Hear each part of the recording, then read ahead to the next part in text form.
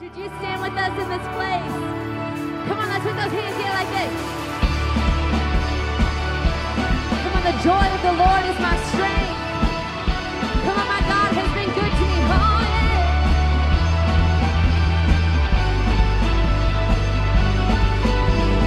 This is the day you made, so I'll rejoice and be glad, rejoice and be glad in it. This is where I believe that you are more than enough, you're more than enough for me. You are faithful to your promise, you are strong when I am weak. When I'm standing in your presence, I have everything I need. Come on, let's sing. Joy of the Lord, joy of the Lord is my strength. Joy of the Lord, joy of the Lord is my strength. Oh, my soul, bless his name.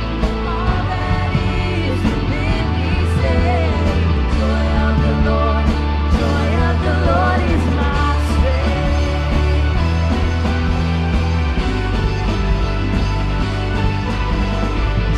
Jesus, come what may, you are worthy of all my praise. You are faithful to your promise, you are strong when I am weak. When I'm standing in your presence, I have everything I need. The joy of the Lord is my strength. The joy of the Lord is my strength. Oh, my soul, bless his name. All that is within me, say, joy of the Lord is my strength.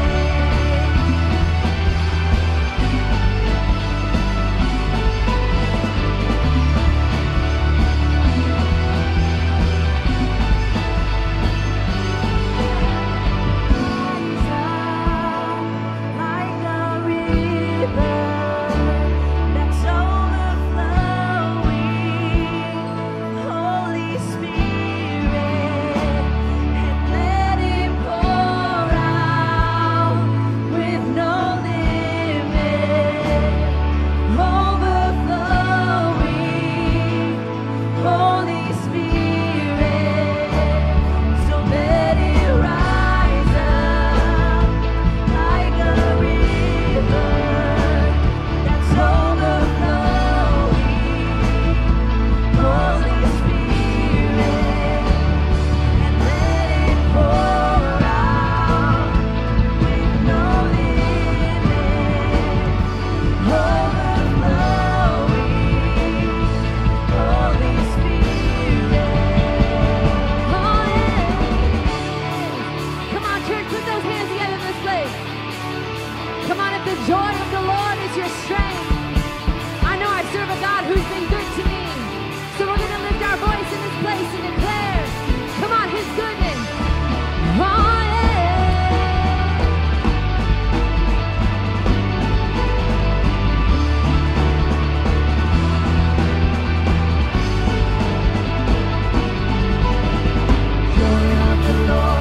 Joy of the Lord is my strength. It's more than a feeling. Joy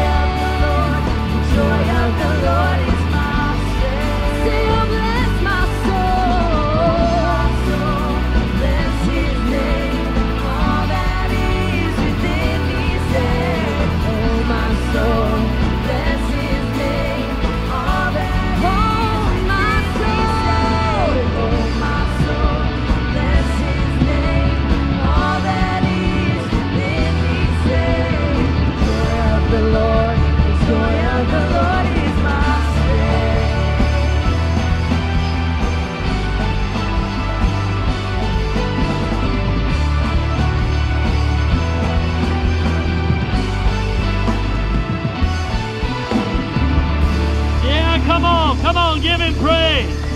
Give him praise. The joy of the Lord. Come on. Hey, just stay standing with us just for a few minutes. Man, we are so excited to have you in the house, people joining line down at our over Watertall, North Judson, Hebron today. We got everything packed together. We're going to fulfill all the scripture.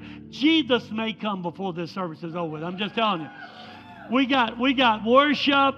We're going to baptize. We're going to preach. We got communion. It just may be the day the clouds open up. So just get ready. It's exciting. Man, we're always rejoicing when we get to have people that follow the Lord in water baptism. Water baptism doesn't save you, but it's a proclamation. It's an identification that I identify with Christ. I publicly declare that He is my Lord and my Savior. And we have youth, and we have children, and we have adults. I would invite everybody that's going to be baptized, come on down front with me if you would, and just make it across here. Pastor Matt's going to take it over. Come on, we got quite a few people. Come on, Heartland, make some noise for... I know we got some others coming. We got some others still changing, Pastor. They just showed up. Pastor Daniel and his crew from the Spanish church will be here as well. And I got one quick, can I share one quick story? Yep. And you know what? He said we're doing baptism and communion. I think we got the water ready. We should go old school and foot washing today as well and just do all three. Yeah, nasty feet. No, listen, some of y'all heard last week an amazing story from Fall Retreat, Pastor. And this is Brooklyn right here, if y'all remember Brooklyn's story. There's Brooklyn.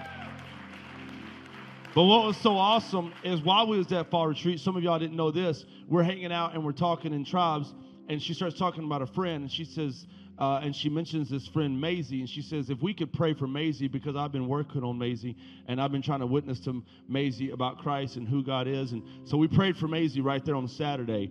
And then Wednesday, I get a text from Brooklyn. She goes, Pastor Matt, you'll never guess what just happened. She's like, I was sitting in lunchroom, and we started talking. She goes, and Maisie's like right there. She's like, I'm ready. I'm going to surrender my life to God. Y'all, that's Maisie right there. She's like, Maisie's going to show up to church with me on Sunday. And listen, we talk about all the time, hey, we want you to go get your people saved yourself and just bring them to church. Here's a young lady doing it right there, doing the work of the Lord, and Maisie's here today to celebrate. It's going to be a great day, Heartland family. Come on, we're going to celebrate in water baptism. We need a group photo. Yeah. That's Pastor Daniel and his crew. Come on, Pastor. Come on down front. Come on, y'all can make some noise. We got some other people joining us. So we're going to get a group photo. Where's Pastor at? I saw him walk in. Pastor Daniel. The lights. There he is. Pastor Daniel's coming. Y'all squeeze in like we love each other. Come on, squeeze in like we love each other. Squeeze in like we love each other. There's Pastor coming. Hey, would you welcome Pastor Daniel? He is in a Hispanic church over in Chicago area that we've been networking for the last several years. We give them some support. We give them some encouragement, and we appreciate what God's doing. Is everybody in the photo? Is everybody in it? All right, come on. I'm gonna photo bomb right here. Come on. Awesome. Come on. Would you give the Lord one more hand clap? Hey, we're going to keep worshiping. You guys follow Pastor Matt over there. We're going to get you lined up. We got some kids. We got some youth. We got some adults. Pastor Daniel is going to baptize some of his folk from his church over in Chicago. And, hey, they're going to keep worshiping. So would you just continue to worship, celebrate? When you see them go down and come up, would you just give a good hand clap and worship with them tonight? Go ahead, Pastor Lindsay.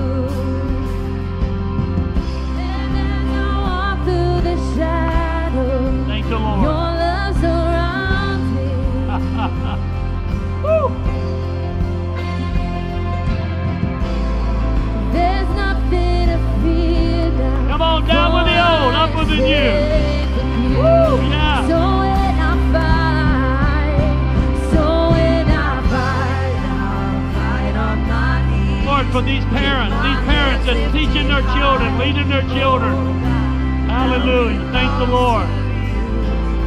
Every fear I lay at your feet. I'll sing through the night.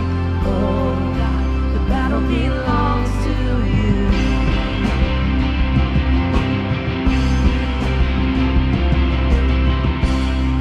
And if you are for me, who can be against? Oh, bless them, bless them, bless the Lord. Hallelujah. Thank the Lord. Oh, thank you, Jesus, for children. Thank you, children.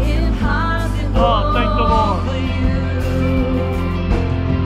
When all I see are the ashes, you see the beauty.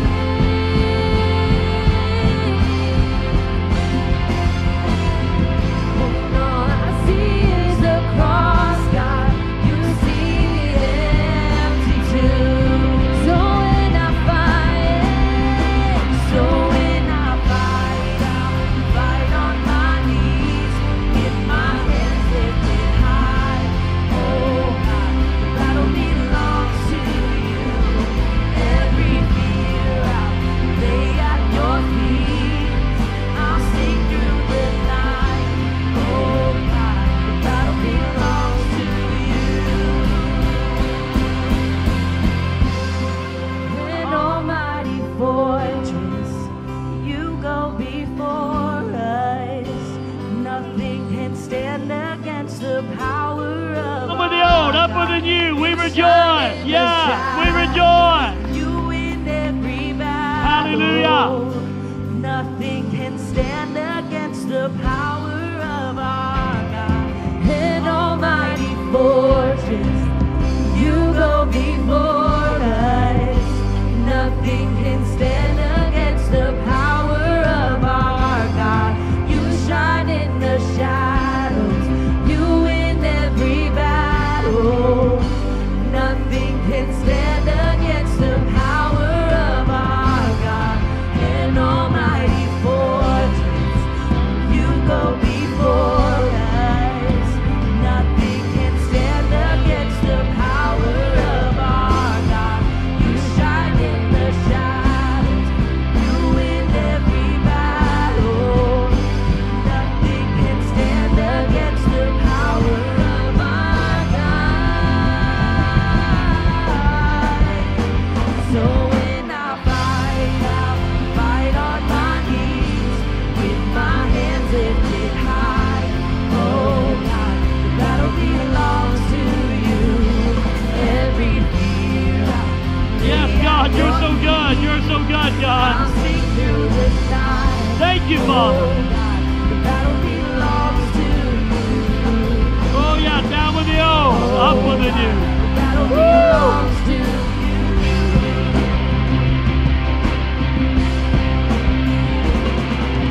All the battle belongs all to you,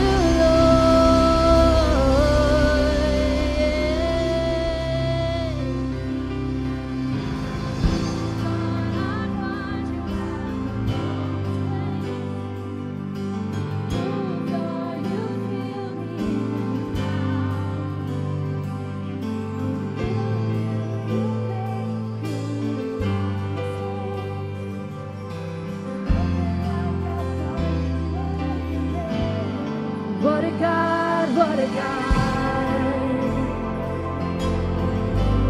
God, what a God, what a God. Come on, worship Him. Come on, He's amazing God. God, you're the God of miracles. What a God. God, you're the God of miracles today.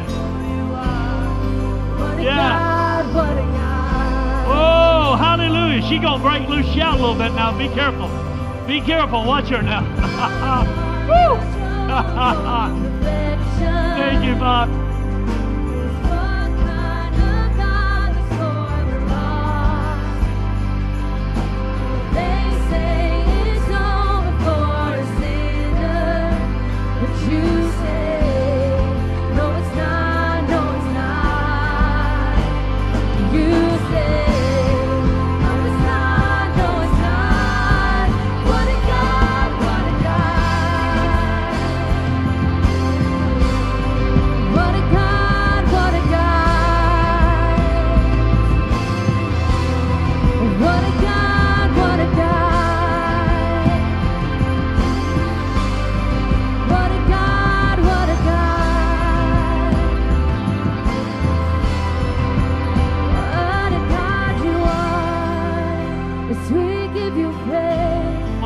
Father. Thank you for these testimonies of triumph and victory. Yeah. Down with the old, up with the new. Hallelujah. Hallelujah. Thank the Lord. Thank the Lord. Praise God. Thank you.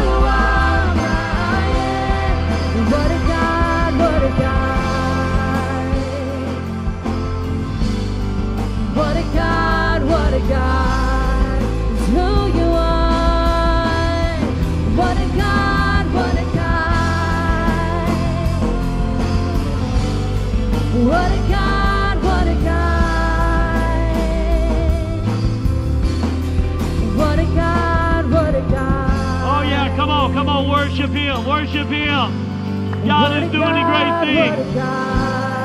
Yeah, hallelujah. Down with the old.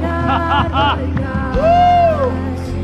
Come on, give Him praise. One more time. Come on, sing it, sing it. Come on, sing it. Yeah. Come on, He's amazing, God. What a God, what a God. Come on, lift your hands and declare that today. Come on. Lift your hands and declare that. What a mighty God, what a mighty God, what a mighty God. Hallelujah. What a God, oh Yeah. What a God, what a God. What a God. This place I've reached is at your feet. Then I've done it all. If the best thing that I've We got seen two more is changing your clothes. Come on, just keep worshiping. Then I've seen it all. Your love has changed my life, forever satisfied. God, you are my if the highest place I've reached is at your feet, then I've done it all. If the best thing that I've seen is your glory, then I've seen it all.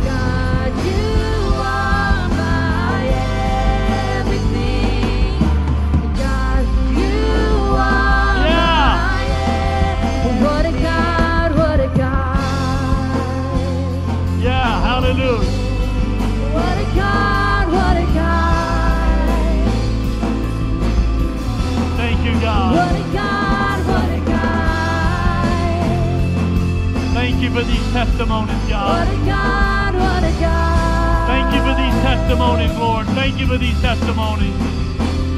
'Cause you're God, we just the thank you. name Thank you, God. above all names. Come on, tell him. Come on. He's You are worthy. worthy of all praise. Hallelujah. And my heart will sing how How great great is our God. You're the name, Lord. Woo! You're the name. Thank you for transformation, God. all names. God, thank you for transformation. You are worthy of all Yeah, thank you, God. Thank you, God. Come on, just lift your hand, would you? Come on, all on their campuses, just lift your hand. How great. Yeah, come on. How great is our God? How great. You're the name above all names. He is worthy of all praise. And my heart will sing how great. is our God. Yeah, come on now, give him praise. Would you? Come on, give him praise. Come on, give him a good hand clap. God's doing great things in people's lives. This is what it's like to be a part of a church that's alive. Amen? Church is alive. It's got newcomers coming to Christ. Transformation from kids, youth, adults. Come on, would you just bow your heads? Father, we are so thankful. God, you do amazing, marvelous things in our midst. And thank you, God, that you are letting us be a part of that. We get to see it, experience it. Lord, we can testify to life changes happening. God, we just thank you today. We pray blessings over these families, over these commitments that are being made today. God, life change is happening at Wanatah and North Johnson and Hebron and here at Valpo. God, we thank you for that. And we bless you today. We pray for our nation. We pray for our country. We bless this nation right now, God. Political unrest. We bless it, God. We ask you, God, to continue to guide and direct hearts. God, we pray for the nation of Israel. We pray for the Middle East. We pray, God, that you will keep your hand and your guidance there. And we honor you for it in Jesus' name. And everybody said amen. Amen. Hey, high five somebody and say, it's exciting today. Come on. It's exciting. You may be seated for just a couple of minutes. Ushers are going to get ready, and we're going to honor the Lord today with stewardship. Pastor Daniel, again, it's great to have you and some of your people with us today. Thank you so much. Appreciate your labor, your work. Just a couple of years or so ago, Pastor Daniel had tremendous sickness and battle. And God brought him up out of the deathbed because it wasn't looking good for him. Man, I'm thankful that God spared you. And man, the love that you have for that city and that community, the Hispanic community there that you're reaching. Thank you, buddy. God bless you so very much. Would you give the Lord just a good praise for Pastor Daniel? And man, what God is doing. Just some amazing things. Hey, if you're a parent, grandparent this afternoon, we have some Fall Fest happening at our Wanatah campus, at our Hebron campus, 4 o'clock to 6 o'clock. We got hay rides, we got bounce houses, we got car show, we got hot dogs, we got a good family time. Bring your kids out over to Wanatah or the Hebron campus. You're welcome to join us. Last year, we had a tremendous time over there with our community. We're just loving on. This is one of those communities where we just invite people in. Everything's free of charge. It doesn't cost you anything, and we just love on our community. We invite you to come and bring your kids, bring your grandkids, and enjoy an afternoon. Hey, next Sunday, we're going to be celebrating 76 years as a church, and 24 years Pastor Rhonda and I have been able to be the senior pastor of this great church, and we love what God has done in the last 24 years, last 76 years. See the impact that we're having around this nation. We invite you to come back next week. We're going to have a little reception area set up over here in the Genesis area where we can meet and greet and kind of be able to share a little bit. We'd love for you to come and bring somebody with you. Come celebrate. You know, church is closing down every day around this nation. We must celebrate the goodness that God's been to this church, the faithfulness. Pastor Matt talked about it last week, the legacy that this church has with it, and you're part of it going forward in the future, and we love to celebrate that. We've got some great friends of ours, Alan and Anush Bullock. They'll be with us. You'll be blessed by Alan, Dr. Allen's ministry, just a great friend. He's just been a great evangelist and worked with Teen Challenge for years, directed Teen Challenge in the state of Alabama and other areas, and they have a tremendous ministry. You'll love Sister Anush and her story and the victory, the triumph that God brought her through. So it's just going to be a great Sunday next Sunday. So plan, be here 8:15, 9:45 at this campus, 10 o'clock at Wanatah and Hebron, and then 8:30 and 10 o'clock down at the North Judson campus. Hey, would you stand with me? Let's get ready to honor the Lord today in our stewardship. And we thank you for just being faithful of what you're doing. Today's Mission Sunday, we try to emphasize once a month that all these flags you see flying, the missionary emphasis that we have, the missionaries that we have serving in countries and nations. So you're part of a church that we're not just impacting Northwest Indiana, but we're impacting this world, because that's the heart of God, right?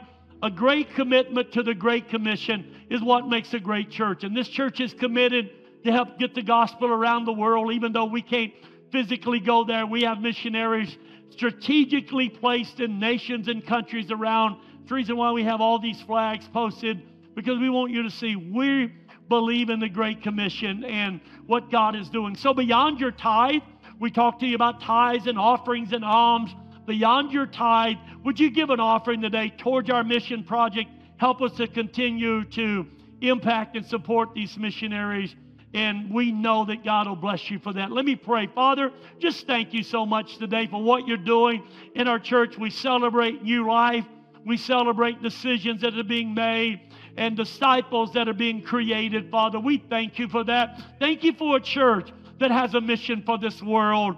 God, not just our community. Yes, we love our community. We love Northwest Indiana. But Father, we know your heart is the world. God so loved the world. And Father, we thank you today that we're part of that. And we give to you today, not grudgingly, not haphazardly. We give to you because we love you. And we know your blessing is upon our people today. And we ask it in Jesus' name. Amen and amen. Hey, bless you. Would you worship the Lord? Hey, here's a brand new song. I asked the team to do it today. We've been talking about I love my church.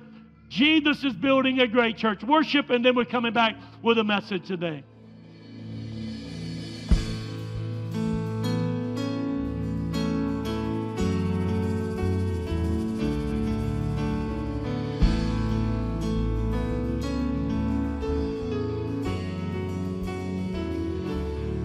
Christ alone, our chief cornerstone,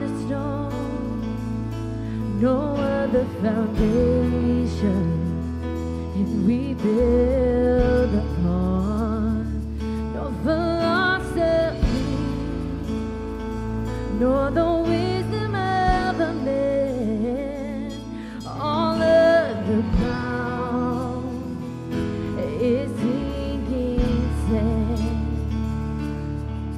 say upon this rock you build your church, and the gates of hell will not prevail.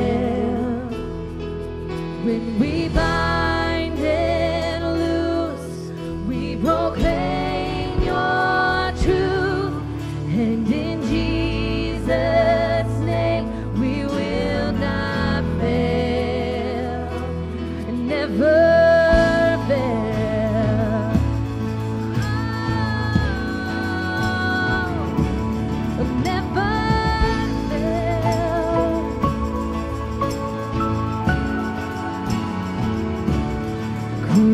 Crucified, raised up from the dead, led captivity captive. It is written. He gave us the keys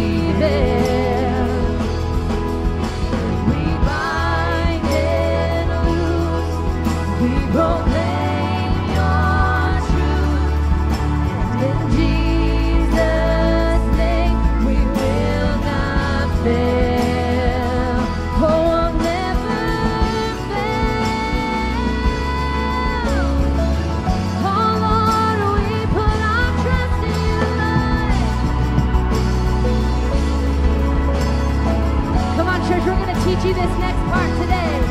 And we're going to declare that the Lord would build his church. Come on, that we would be in unity. God, we would be strong today. Come on, we're going to declare this.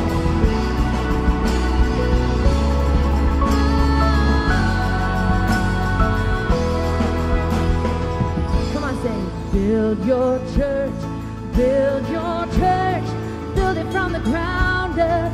It's your church. Build your church, build your church, build it from the ground up. We're your church. Build your church, build your church, build it from the ground up. It's your church. Build your church, build your church, it's your church. Build your church, build your church, build it from the ground up. It's your church. Build your church, build your church, build it from the ground up. And one more time we say, your church, build your church, build it from the ground up. It's your church. Build your church, build your church, build it from the ground up. 'Cause upon this rock you build your church, and the gates of hell will not prevail. When we bind and loose, we proclaim your truth, and in Jesus' name we will not fail. Oh, we'll never fail. Come on, build your church. Yeah. Yeah, come on, give him praise. Give him praise. Woo. Amen. Amen. Amen.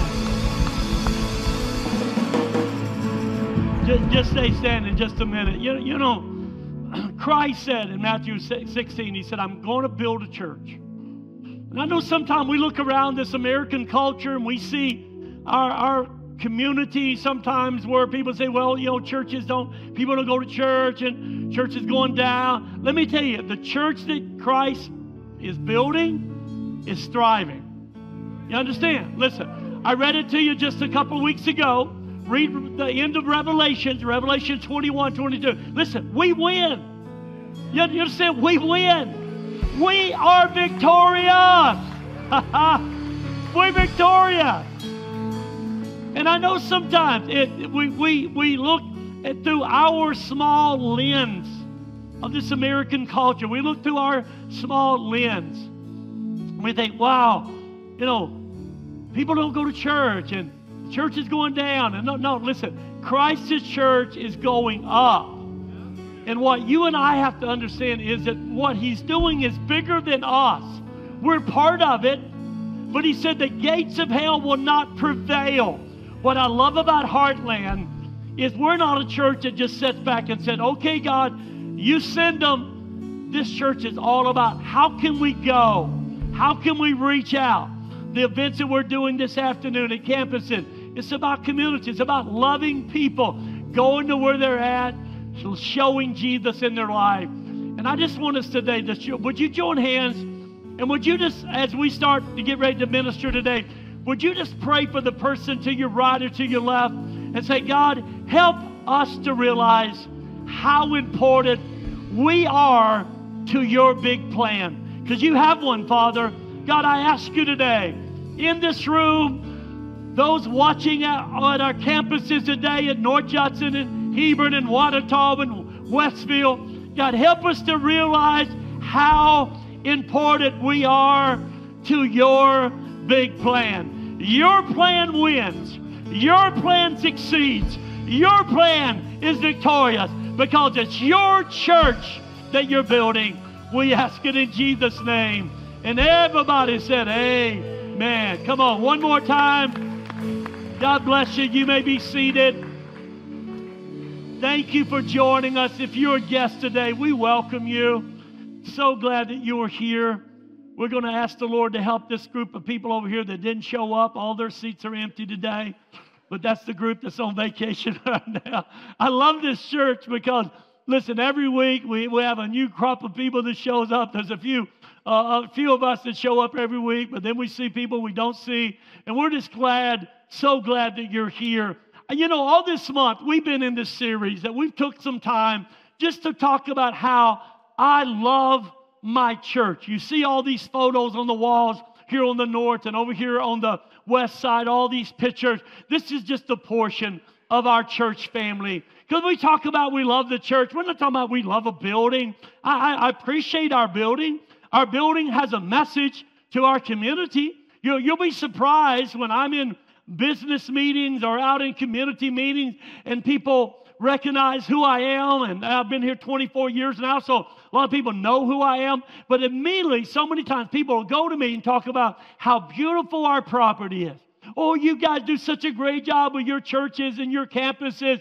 And listen, that's a message in itself, isn't it? And we should take pride in taking care of our church. When we talk about the church, we're not talking about this facade. We're not talking about Wanata or North Judson or Hebron's building. We're talking about the people that's in the church. We're talking about the person sitting beside you. Talking about the person behind you, in front of you. We're talking about the person that you know their name and the person that you don't know their name. We love our church. And this morning, I want to talk to you about the myth that so many people will have in their mind that if I have God, I don't need people. Hey, Pastor, if I have God in my life, this mindset, this mindset that me and God syndrome, the me and God syndrome says things like, well, you know, Christ is enough. You know, it's just me and God against the world. You know, when I got God on my side, I can lick whatever problem that I have. Or so many people say, well, God is the pilot and I'm the co-pilot. You ever heard that? This mindset that it's just me and God. Well, here's the problem with that. That mindset comes from a false thought about the sufficiency of Christ, the doctrine of the sufficiency of Christ. And here's what Paul writes in Colossians 2:9. I love this verse, but so many people misunderstand this verse. He says, for in Christ all the fullness of the deity lives in bodily form. And you have been given fullness in Christ, who is the head over every power and authority.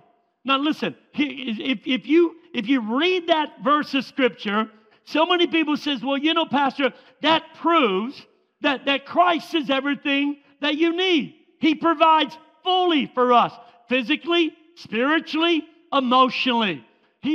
That's all you need. But here's the problem, and here's what we're going to kind of navigate through. When we interpret Christ's sufficiency as Christ alone, then we're not including His resources. Listen, we're not including His resources. Now, here's the problem we have in the American culture. We have so many people who come to Christ, who they want to go to heaven when they die. They want to get an eternal reward from God, and I love that. That's ultimately what Christ does for us. He brings us back into that right relationship with the Lord. But what happens is those same people run into problems when they think that prayer and Bible reading is all that I need to do to be able to be a successful Christian. Well, you know, all I need to do is read the Bible. All I need to do is just pray. And whenever I have a problem, whenever I'm feeling anxious or I have fear in my life, listen, all I need to do, it can be solved. Every one of my problems can be solved with more time alone with God. You ever heard people that think that? Some people are not here today because they think that. They simply believe that, hey, I can navigate in this broken world, in this broken life, as long as I have God on my side, then I don't need people. But listen, what happens is we negate of not understanding the resources that God has. So here, write this down.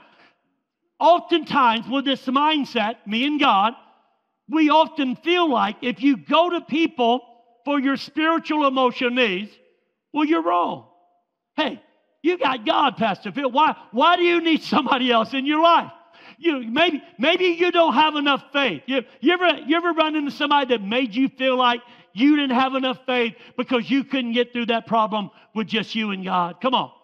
It's just us. Let's just be honest. You ever had people that made you feel like that somehow or another you've got a small or limited view of God? If you somehow or another feel like that you need somebody else to come along beside you and help you in your journey of life. Listen, can I tell you, the enemy is often successful in our culture of creating a mindset that is somehow or another, I accepted Christ as my Savior, I got baptized, and somehow or another, if I need other people in my life, then it's just because I'm a weak Christian. And here's the problem. It's wrong. It doesn't involve with the fact of how God wants to work in our life. Now people say, wait a minute, Pastor, isn't God sufficient? I mean, don't you believe that God can do anything and everything? Listen, I understand the concept God can do anything. But listen, here's the fact. He doesn't do everything. Hello? When I got ready to come to church early this morning, 5 o'clock, I get in my truck. I didn't cross my arms and say, okay, God, get me there. I want to go to church. I need you to drive me. God didn't drive me to church. Hello? I needed to do something to get to church. And listen, God doesn't tell your kids how much you love them. God doesn't tell your spouse how much you love them. God doesn't water your grass unless you live in Seattle. But God doesn't do that. Hello? Some of you might get that. Well, what I'm saying is, listen, the fact is, write this down. God uses all sorts of resources to help us in life. And that's what we have to understand about the church. The church, not the building, but the church is about coming to Christ. Yes, He's sufficient. Yes, He went to the cross. We'll talk about that. But listen, in the midst of what Christ wants to do in the church, He has all kinds of resources that you and I can discover in our journey and in our walk with Christ. Amen. See, some of us forget about the fact that the Bible teaches us in Hebrews 1:14 that God uses His angels as ministering spirits sent to render service for the sake of those who inherit salvation. You understand, God Himself, angels are created beings. They're not reincarnated human beings, okay? Bless your little mama's heart, your grandma's heart. When she died, she didn't become an angel. Angels are created beings of God. Man was created by God. Angels, the Bible teaches us all through the Bible that God uses His angels as ministering spirit. You understand, probably most of us in this room do not even comprehend how many times that it was God's ministering angels that kept His hand upon you and kept you from getting into trouble. Amen. God's ministering angels, the Bible said the angel of the Lord encamp around about those who fear Him. Now listen, if I think it's just me and God and I don't need nobody else, listen, so many times I'm going to negate the fact that there are times in my life when I need God to show up, and sometimes He shows up with one of His warring angels to fight my battles for me. Come on, somebody help me. Sometimes God will step into a situation when it seems like the enemy's about to pound me and get me down. God's angel will show up and deliverance will come my way. Woo! Sometimes He does it driving down the road. And that accident that you just, I got lucky there. Could be God's angel. Hello? When we negate the fact God has all kinds of resources. Matter of fact, Psalms 19:1 said, the heavens declare the glory, the skies proclaim the work of His hand. You understand, if I think it's just me and God, then I can overlook the fact that, hey, maybe there's an angel God has used. Maybe there's times, listen, there's been times in my life when I'm battling something, I'm going through something, I'm trying to navigate a circumstance in my life, that I can get on my motorcycle, and as I just start riding, I love to ride at night. I know it's not as safety at night, but I love, and just look up and see the star and just see the heavens declaring the glory of God. You understand? God uses that. Now, He don't want us to be nature worshipers. He don't want us to be angel worshipers. But oftentimes, if we believe that it's just God and me, then we negate the fact, wait a minute, God's got these resources. Sometimes He uses angels. Sometimes He uses nature. Listen, in Numbers chapter 22, God used a donkey to talk to Balaam. He may be using one right now. Sometimes when I'm preaching, some of you look like, that's a big old donkey. But you do understand this is one of His modes of helping you in your journey. Is when a pastor teaches from the Word of God, helps you kind of refocus your mindset on, hey, listen, God's interested in you. Yes, He is. But listen, God is using this source. Listen, God alone, yes, He's the source of my grace and this undeserved love. But listen, we have to look to people. People are oftentimes in which God demonstrates His grace through the people around us. I love what Paul says. We have different gifts according to the grace given to us. This past week, fall's here. We start trimming all the bushes around the church, and pastors we got scheduled, so we have somebody that comes in to help us, some young people that comes in and helps us, and we've got some shrubs and stuff, and I knew I wasn't going to have time. We got some guests coming in, and I thought, well, I'm just going to hire this person, so I hired him, and he come in, he's cutting all my shrubs and getting everything cut down for the winter time and stuff. And Miss Rhonda asked me, she said, what about my pecan tree? Oh, pecan tree. Now let me tell you the story.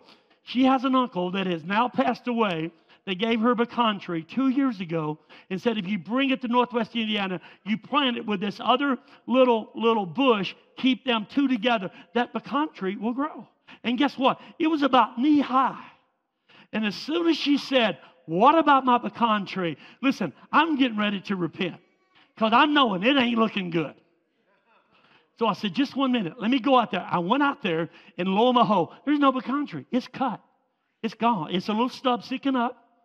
And I come back in, and I said, honey, please forget. It's all my fault. Now, listen, I'm hiding all the sharp objects. I'm making sure my gun's locked up. Because, listen, I know she knows the church has trouble forgiving divorce, but she knows she can get forgiveness for murder pretty quick. So if I ever come up missing, please search hard. I tell my kids, search. Don't give up too easy. But now listen, I needed grace. You understand? That meant something. And I'm telling her it's going to come back. I'm telling her, hey, listen, it's just cut down. It's just like it's been pruned. It's cut down. Oh, it's pruned. I'm promising to buy her another one. I'm doing all this stuff. And she looks at me, and just for a few minutes, she stays upset. And Sunshine does like us when we get in intense fellowship. And she comes back. She said, listen, I love you, and I forgive you. You understand how important it is to get grace from other people in our lives? Yeah, I know God. Because, listen, I had no ill intentions. Listen, I wasn't trying to deliberately. I just simply forgot to tell the young man, there is a pecan tree out there. Do not cut it down. It was totally my fault. But listen, Paul says this in Ephesians 4:7. But to each one of us, grace has been given as Christ apportioned it. How does God often do that? He gives it through people. There's some of you sitting in this room today right now. Your life is not what it needs to be. Your life is not moving the way God wants it to move simply because you don't realize how important it is for God to appropriate grace to you through another individual. If you don't recognize God's grace through other people, your perception of God's too small. Because oftentimes we forget about the cross. We forget about the sacrifice. We forget about, but when you know you've messed up in your marriage or with your kids, and your kids can look at you and say, Dad, I forgive you. Mom, I forgive you. Or your spouse says, that's okay. I forgive you. I give you grace. And you understand how much that adds value in our life. So we miss God's resources. So write this down. Listen, when we think, if I have a God, I don't need people, it denies that God uses people to meet the needs of others. It denies that. It forgets about the fact, yes, God, thank you, but there's times I need God with skin on. That makes sense? There's times when I need God to show up in my life, and I need to have a physical form. And when you and I recognize that God uses people, think about this in Genesis chapter 2. When God is coming down in the cool of the day, in the afternoon, the Bible says he walked with Adam. Adam had communion with the Father. He had communion with God in the garden. He had the entire garden. And God looks at Adam and said, Adam, it's not good that you be alone. And he created a helpmeet through his rib, right? Come on, you know the story. Can you, wait a minute. Yeah, Adam, you've got God. Isn't God enough? God says no. Adam had the animals. He had the garden. But he knew Adam needed another human being. You and I are the same way in this Christ journey. We cannot do this Christ journey by ourselves. We cannot handle the battles that we face, the fear, the anxiety, the oppression, the depression that comes against us. Listen, we need other people. God constantly gives us references in the Bible about one another. I don't even have time to give you all of them, but serve one another in Galatians 5. Love one another in 1 Peter 22. Be devoted to one another, Romans 12. Consider how we spur one another towards love and good deeds, Hebrews 10. We know that we pass from death from life because we love one another. What's your point, Pat? My point is simply that God often chooses to meet our needs. Yeah, sometimes miraculously. Sometimes it's an angel. Sometimes I can look around and it's nature that pulls me back into tune. But sometimes I just need another person to come along beside me. That makes sense? Now it doesn't. Now listen, lest we get confused, write this down. God isn't limited to people, because he's always highly personally involved in all of our lives. Now I want you to, I'm not saying God is limited to his angels. He's limited to just an angel. He's limited to no. God is highly involved in our life. But many, many times we don't see God unless we can see God through somebody else. I was at one of our campuses this week, and after the service, this guy was coming up to me, and he's excited. And he's sharing this story, this triumphant story, this victory story that God, and with right standing in the auditorium, he drops the F-bomb 3 times. Okay? And he's just excited, and his wife punches, you can't say that. And he looks at me like, well, Pastor, good. And I said, tell me the story. Okay? Yeah, God's working on your language. Listen, God's working on your language. Tell me the rest of the story. If I would have looked at him like, oh, lightning's going to come down. No, he needed somebody to show him grace, right? Come on. I don't use that language. I don't talk that way. But listen, there's times that people will be put in our life and they need somebody that's going to show up, and we're going to be God with skin on, and we're going to love them just where they are.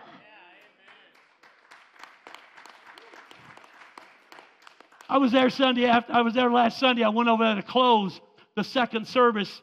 Pastor Matt was preaching, so I went over there because we had a volunteer. And after the service, this same guy, I said, hey, listen, if you're here and I've never met you, because we have people that come on Sunday that don't come on Thursday. I said, I'm going to hang out. You come up here. And he brought these 2 guys up here. And this guy said, high five. This guy's been telling me about, and he drops the F-bomb 3 times. I said, okay. They kind of go in the same stream.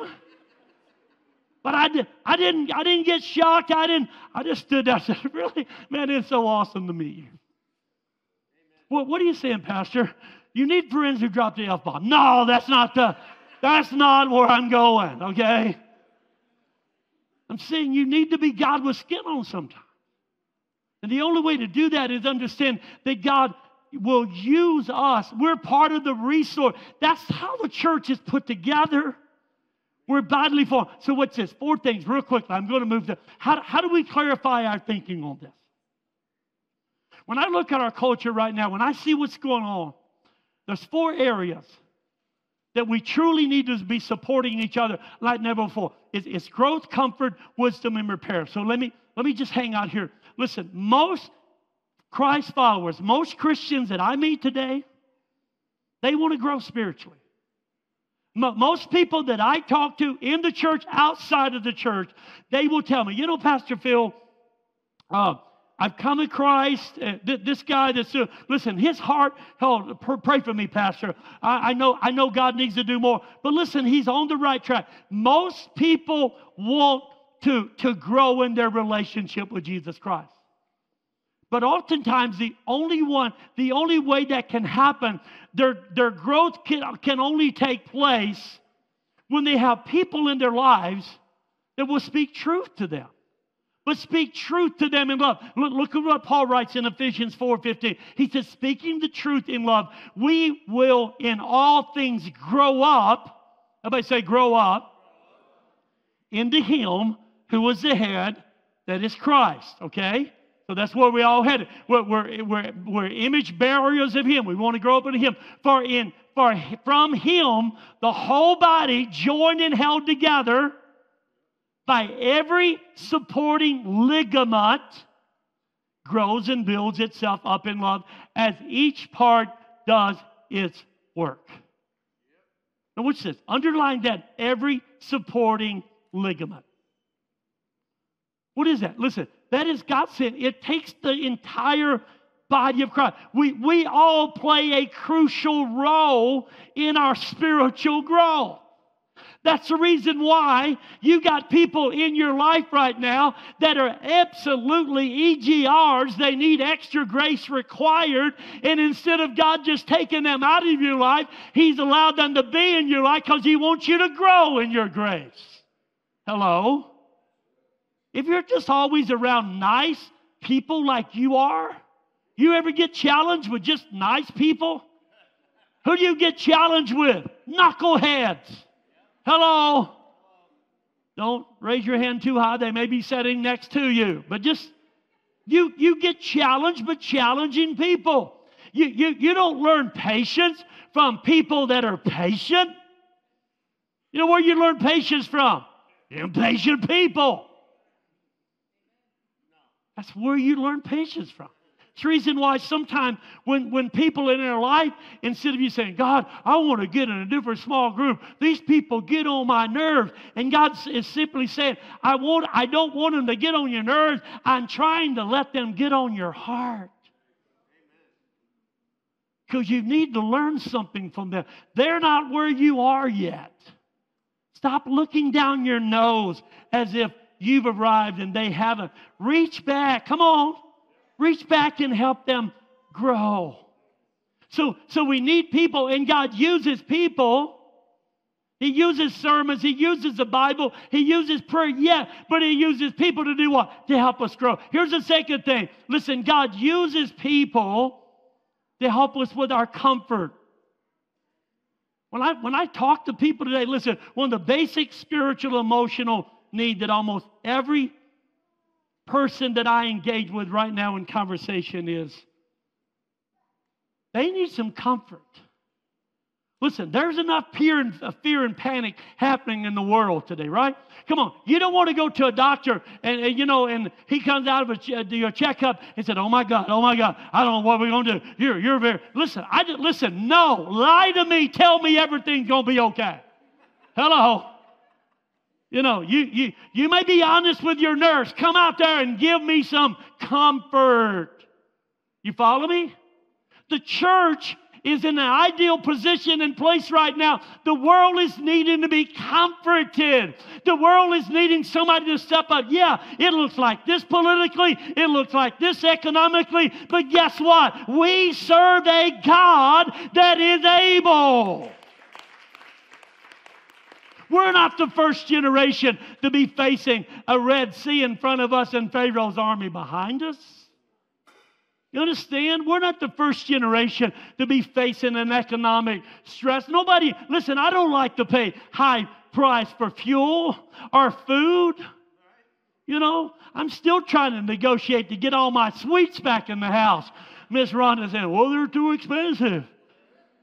Let me do without body deodorant or something. Give me, you know, I spray enough cologne to cover up.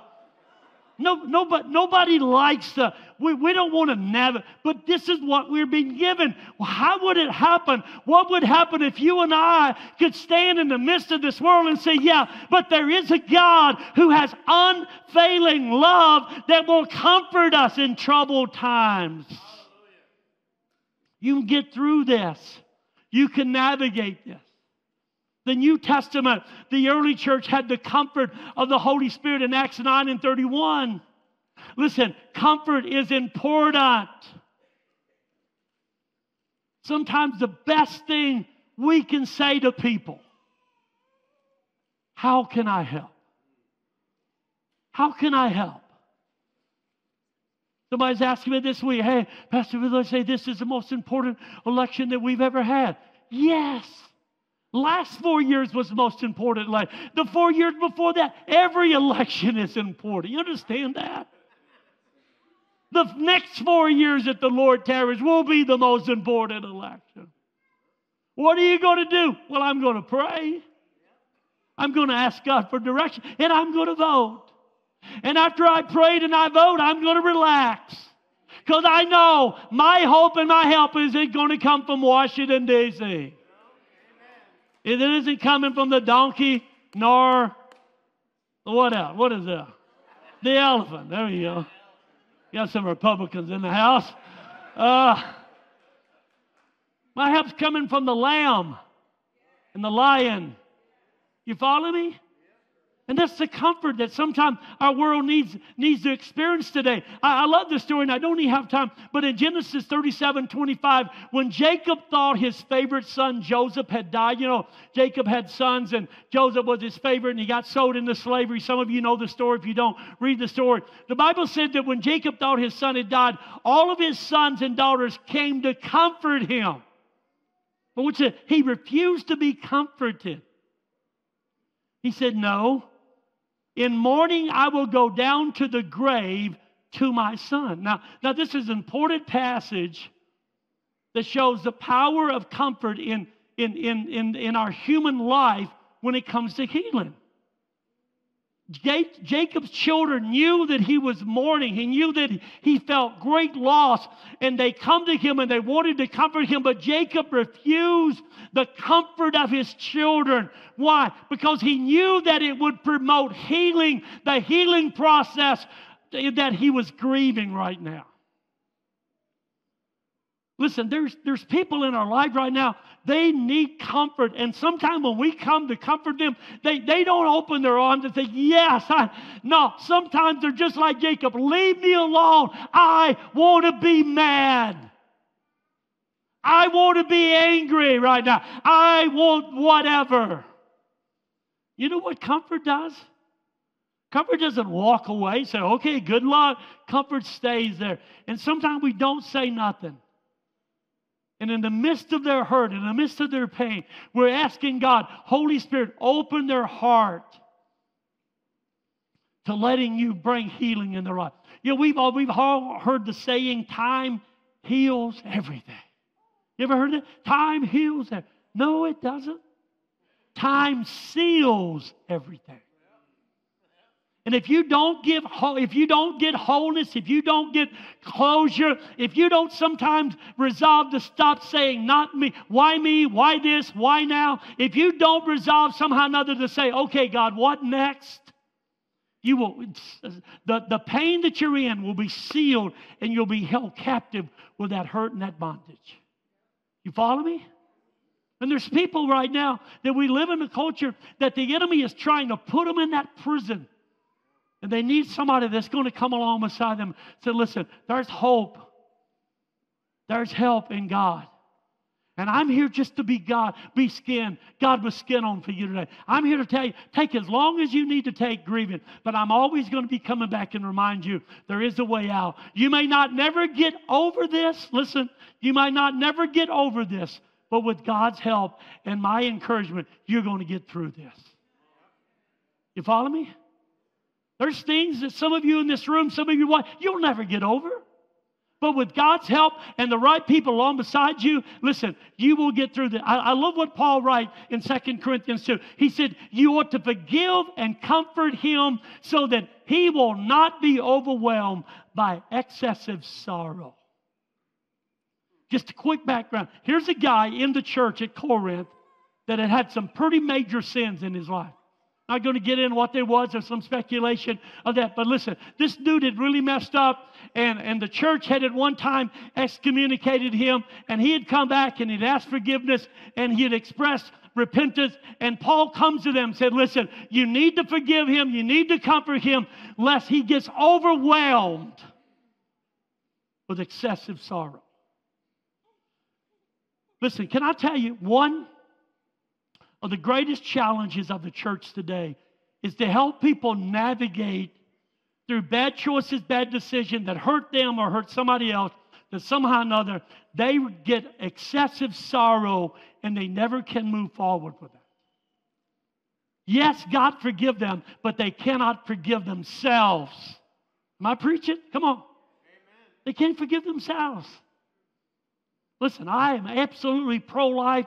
I believe the sacredness of a child in a baby's womb. But I want to tell you, over the years, Ron and I, we have helped moms navigate the horrid story in their life of how do you move forward after you've had an abortion. How could I ever forgive myself when their light got turned on or they regathered themselves? They realized, wow, listen, it's only by the grace of God, but they need people to walk with them in that journey.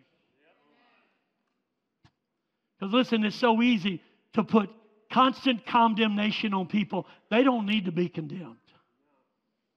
Let me just tell you right now by the Holy Spirit, I'll just speak this to somebody's life. Some of you have got family members and you've got people in your life that they're making life choices that is totally against God's word. They're totally against your lifestyle. And because your standard is so high, they never could feel like they could ever measure up.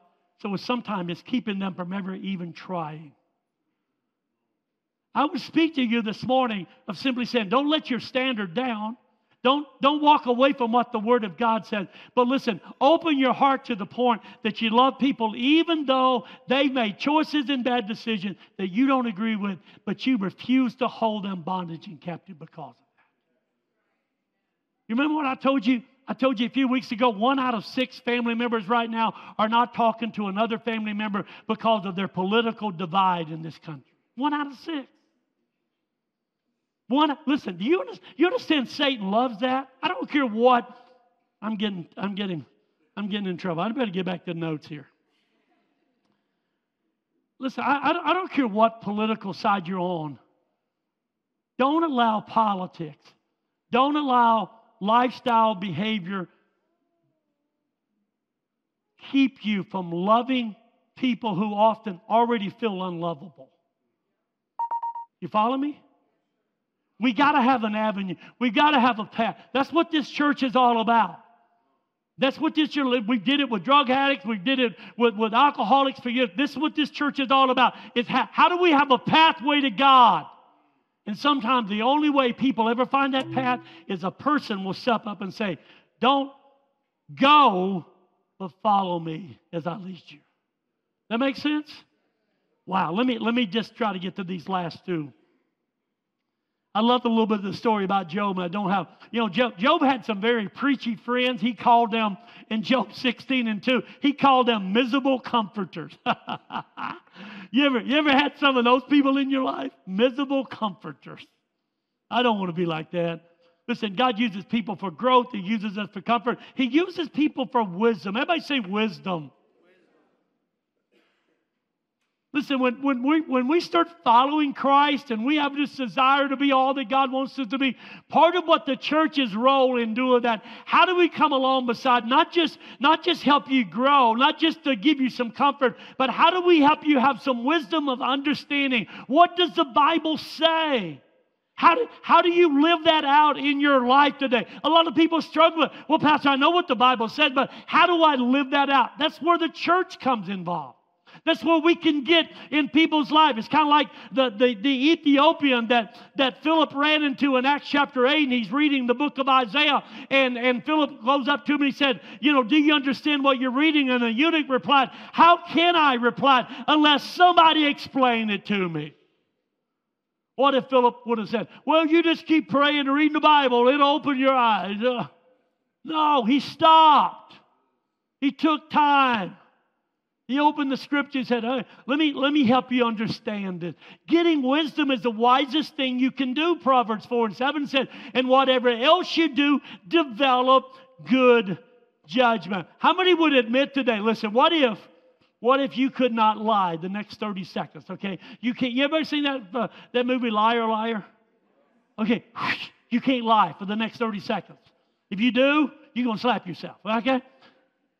How many would acknowledge in this room there are still things in your life that you need some wisdom and understanding about? Okay, I'm going to wait to see if the hands go wild on some of you. Listen, some of the best places we get wisdom and understanding is through other people. There's some of you, when you have relationship problem, marriage problem, listen, you need people in your life. Listen, it's one thing to go to the Bible and read Ephesians. Well, Paul says, husbands, love your wife as Christ loved the church, and wives, submit yourselves unto your own husband. It's one thing to read that. You come to me and say, Pastor Phil, how do you navigate that for 50 years? Apologize. A lot. I'm sorry.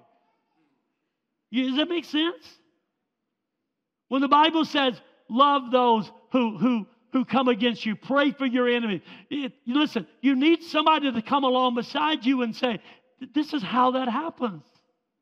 And it's one thing to read it when the Bible says, give and honor the Lord with your tithes and your offerings and your alms, and you barely can make a budget. You need somebody to come along beside and say, and help teach you. This is how you put God first. That makes sense?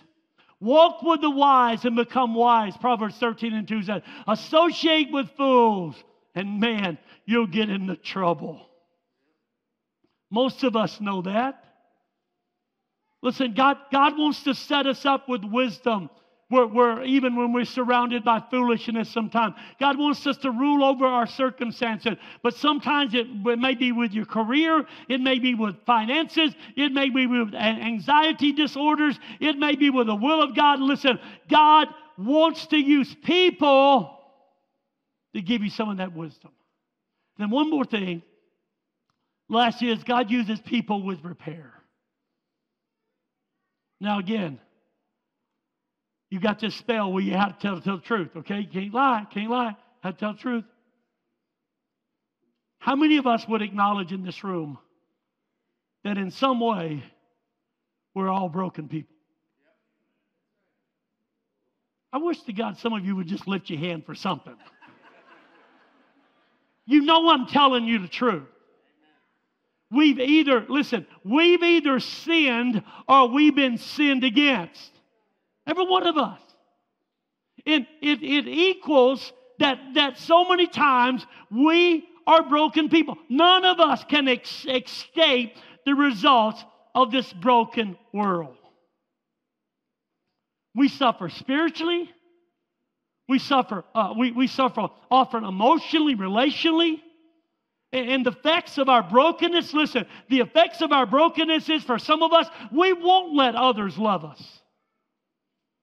We keep building up walls and barriers and won't let people in. Remember I told you a few weeks ago, majority of people have more deal friends than they have real friends. Deal friends are those friendships that we have that are all transactional. The only relationship I have with you is the transaction that happened. You do something, I do something. It may be a business transaction, it may be a family, but it's transactional. Very few people in our culture today know what it is to develop real friends.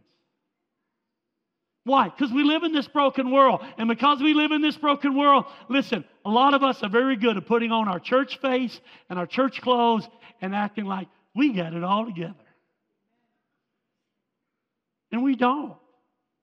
I've never in 24 years ever preached in this pulpit from a mindset, listen, God, I got this thing worked out. You know, I still got some knuckleheads in my life that I have trouble praying for. I might surprise you, but I do. You know, I still got some pain in my life that tries to resurface from the past that I have to keep prayed down. And the only way sometimes I can deal with that is to have people in my life that I can talk to and share. Does that make sense? Amen. And God designed, listen, because we're broken, and listen, there should be no shame in that. I'm not going to ask you to tell what your brokenness is. But the confession is, because of our brokenness, listen, sometimes we struggle with connecting with people. And because we struggle with connecting with people and having real friends, whether it be a small group, whether it be in a setting where you're in a group, whether it just be 2 or 3 people, again, you don't air out your laundry with everybody. But listen, because of that, listen, we find ourselves lacking the discipline that we need to be able to grow past that. And sometimes we need people in our life to help us navigate that. Because the brokenness and the damage that we have experienced, it has to be repaired. And the great news is we know God is the ultimate healer. Oh, man, isn't that awesome? God is. But there's times in the midst of that, you need somebody to walk along beside you and show you God in the flesh. And says, let me give you some comfort today. And out of that comfort is going to come some wisdom. And out of that wisdom, now I'm going to move along beside you. I'm going to help you get repaired. I love what Job 4:3-4 says. Job says, think how you have instructed many, how you have strengthened feeble hands. Your words have supported those who stumbled. You have strengthened faltering knees. I love that. I love that. The Hebrew word there for strengthening, repair, support, it gives the idea, come on, Pastor Linda, it gives the ideas of strong hands supporting weak hands. Some of you that are caregivers for your parents or maybe a grandparent, you'll understand this illustration. Several years ago, when we had a lady in our church, Miss Alice. Miss Alice loved me. She thought next to Jesus I walked on water. And she loved me. She didn't have any family. When she come to this church, she had the praise dance. She would just love to dance and worship. But as she got older and feeble, she couldn't care for herself. She fell. So we had to end up getting her into a facility. And we would go almost every day to be with her. Rhonda, myself would go. And there was times in the latter part before her passing that we would go help her eat. And, you know, the nurses, everybody wanted her to keep holding a spoon as long as she could. But what we would do, we would come along and take our strong hand and put that spoon in her, and we'd help guide it into her mouth. And she still felt like she was feeding herself. But even though our hand was there to support. Does that make sense? Yeah. That's the picture that the Bible is giving us. That when we come along beside weaker people, we don't necessarily do everything for them. Because listen, if I want your deliverance and if I want your freedom more than you want it yourself, listen, then all I'm going to do is create somebody that becomes more dependent upon my prayers and my faith. That makes sense? So I want to come along beside you. I want to strengthen you. I want to come along beside you. Jonathan came to David. When David was in a crisis, the Bible said Jonathan helped David find strength in God. That's what it was doing. So write this down, that allow God to touch you through whatever or whomever He desires. I love John 3:16, for God so loved the world that He what? Sent His only begotten Son, right? God loved the world, He sent Christ. But then in Paul, in 2 Corinthians 7 and 6, Paul said that God sent Titus. So it isn't either or. We need the Savior. We need Him to come. We need to accept salvation. But we also need the Titus. Titus come to Paul and strengthen Paul in a time when Paul needed strength. And listen, there's some of us in this room. My challenge to you today is, what would happen to your life if you just simply allowed God to touch you through whatever or whomever He chooses to use? I love this last verse that is in Hebrews, said, for we do not have a high priest who is unable to sympathize with our weakness. In other words, this is not who Jesus is. Jesus is able. He's not unable. He's able to sympathize. But we have one who has been tempted in every way, just as we are, yet without sin. I love that. You see, God became man. So God-man, which was Jesus, what did God-man Jesus do when He was here? You guess what He did? He touched people. He talked with people. He listened to people. He walked with people. He ate with people. Jesus didn't say, hey, I'm the deity, I'm the Son of God, I'm over here. You follow me? He went right to, that's what the church is. That's why we're here. Matter of fact, Jesus in the human flesh needed support, because you read in Matthew 26 and 38, when He was in the Garden of Gethsemane, his soul was overwhelmed with sorrow to the point of death. And He asked Peter, James, and John, would you stay here with me and watch with me? Here is God-man needing human support. Would you stay here with me and watch with me? Now we know the story, Peter, James, and John. What did they do? They went to sleep. But Jesus needed help. Guess what? We all need help. Amen? That's what the church is about. I want us to get ready this morning to close. I told you we were going to do everything. This one last verse in 2 John 12. John wrote this. He said, I have much to write to you, but I don't want to use paper and ink. Instead, I hope to visit and talk with you face to face, so our joy may be complete. Anybody still like to get notes and cards? Anybody still like that? I know we have a generational gap that some of you do. What's notes or cards? What is that? Anybody? But there's something about a handwritten note, and they're neat. But let me tell you what. When you get to see somebody face to face that you long to see. It's the reason why we tell people, hey, come to church on Sunday. Come on Thursday. Be here. Why? We need to see each other face. I love the fact that we have internet. I love the fact that hundreds of people watch us from all over the world. But there's nothing that can take the place of this face-to-face encounter. True? We have to work hard for this church. Why? Because God loves the church. He's building it. But we need each other to help us grow. We need each other to help us find comfort. We need each other for wisdom. And we need each other to help us repair some of the brokenness in our life. I want us to close today by just having communion together. I said we was going to do it all today. We had worship, we had baptism, we had prayer, we've had preaching. Now let's have communion. I'm telling you, Jesus may come in the next few minutes. So just get ready. We've done it all today, Lord. But there should be a communion cup behind you. For those of you that are sitting on the front row, Pastor Cody is going to come down here and serve you.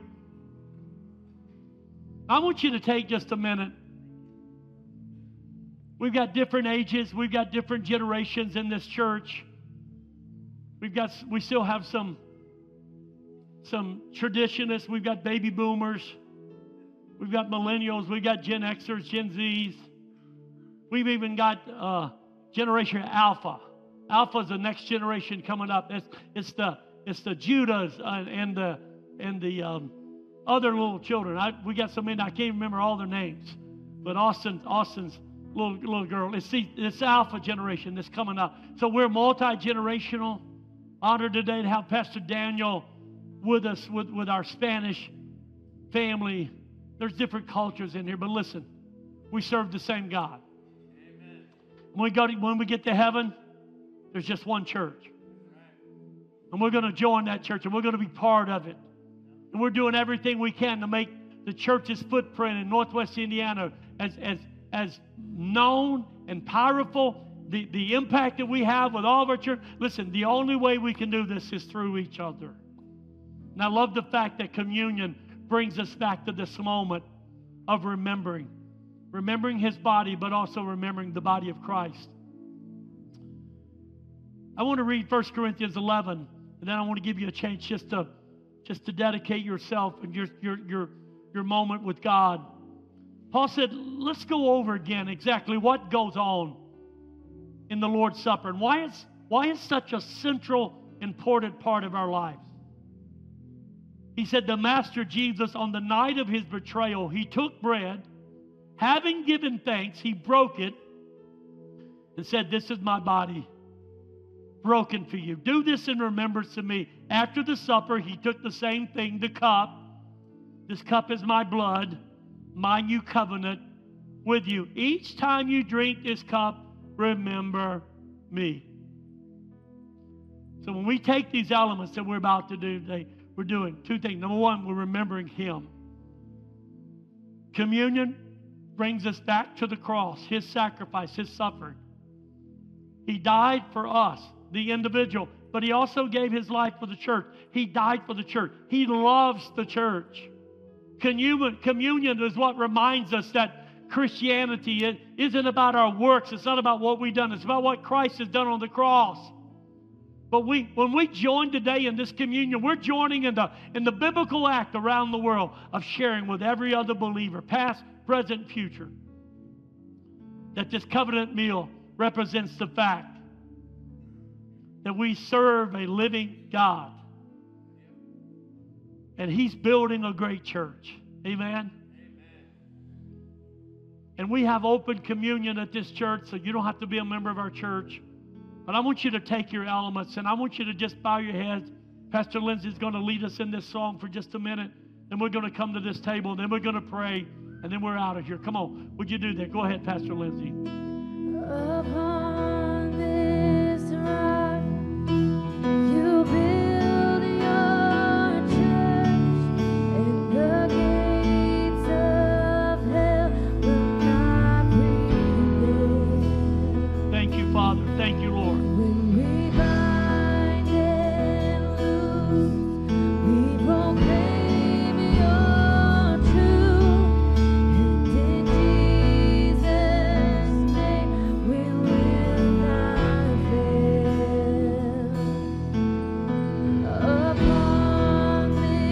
Upon this rock, you will build this church.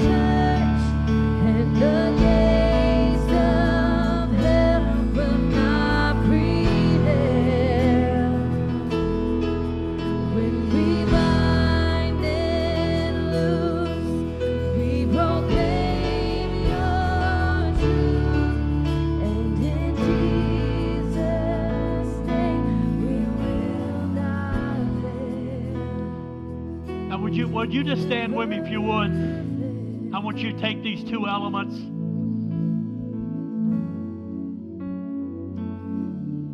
I appreciate the body of Christ. I appreciate what God is doing. I love our church. I love the fact that we got people here that's challenging us to grow. They're moving us in areas of life where we would find hopelessness, and they're giving us comfort. They give us wisdom. They help us navigate circumstances and situations. There's some of you in this room that are older. You need to find you a Timothy. Make sure you look back and find people that's not as long as far as in the journey as you are and say, hey, how can I help you grow? How can I comfort you? What wisdom that you need? How can I help you be repaired and accept what God wants to do in your life? Some of you younger people, I challenge you, don't keep looking at older people like, man, they don't know what I'm going through. You'd be surprised what some of us have went through. Hello? These gray hairs didn't come out of nothing. But you need to look and say, hey, listen, help me. Find somebody to say, hey, I need some guidance. I need some wisdom. And we want to comfort each other. And we come to these two elements every time we take communion. They remind us it wasn't easy for Christ to do what he did, but he did it. Right. It wasn't easy to go to that cross, but he did. He's in the garden. He's saying, God, if there's any other way, God, if for somehow or another you can call an audible, I'd appreciate it.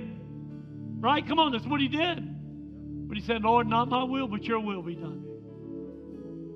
And this bread represents his body. And this little cup represents his blood. From his body, from his blood, we have life, eternal life, but we also have the church. And Father, today, we take communion at Valpo, at Watertown, at North Judson, at Hebert. We take it as one family, Westville. We bring it together, God. And God, we remember your great work, your great sacrifice. God, we remember what you're doing in Chicago. We remember what you're doing in our communities. God, we remember how you're using the church, which is your body. And God, today, Lord, we remember your sacrifice. And God, help us to give sacrificially of ourselves to each other, the body.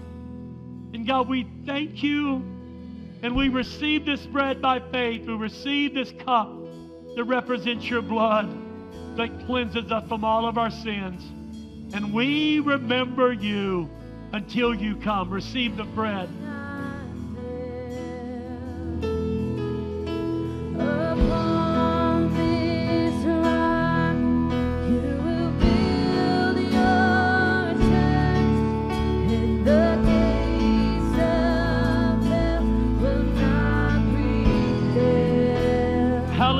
Yeah, come on. Come on, just lift your hand and declare that today, God. We proclaim your truth, Jesus. Jesus' name, we will not fail. Your church will not fail. Your church will not fail. It will be triumph. It will be victorious. Yes, yes, yes, yes, yes, yes, God. We thank you for that, Father. We thank you for that, Father. Yes, Lord. Yes, Lord.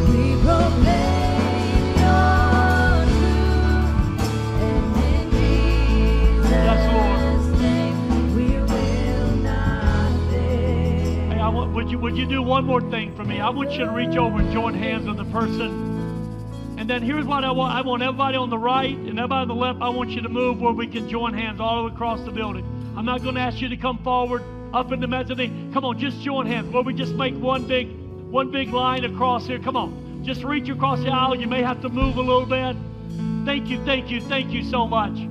Come on, those of you in the back, move over. Come on, just join hands. Thank you, thank you. That's awesome. That's awesome. Thank you in the mezzanine. Thank you, North Judson, Watertown, Hebron pastors. You guys, come on up, do what you need to do. Listen, this is a great church. We're not a perfect church, but we're a healthy church. We're healthy because every one of you are saying, God, I appreciate what you're doing in my life, but I can't do it alone. It's not just me and Jesus. It's I need people in my life like this. And I want us today, as we close, I just want you to pray for that person to your right, to your left, and just say, God, help them grow. Help them find comfort. Help them get the wisdom that they need. Help them to be repaired from any brokenness in their life. Father, today, I ask you across this building, across our campuses, God, help us to grow. God, we don't want to get stale. We don't want to stay where we're at. God, we want to continue to grow in the knowledge of the truth and the power of the Holy Spirit. God, I pray that we can find the comfort that we need. God, the brokenness that may be represented here today. God, the hurt that is there, God, help us to be comforted by you and by the Holy Spirit and by each other. God, help us to get wisdom. God, please don't let us go alone. Let us ask for help. Let us get wisdom from wise counsel. And God, thank you for the repair that you're doing. God, I thank you that you're binding up the brokenhearted today. God, you're healing the downcast today. You're encouraging that person that is dealing with anxiety or fear, God. We're going to go out in this world today. And God, we're going to be a bridge builder to people around us and let them know that there is a God and that He is doing great and awesome things. Come on, would you believe that right now? Just lift your hands and declare that now over our church. God, we declare that over our church.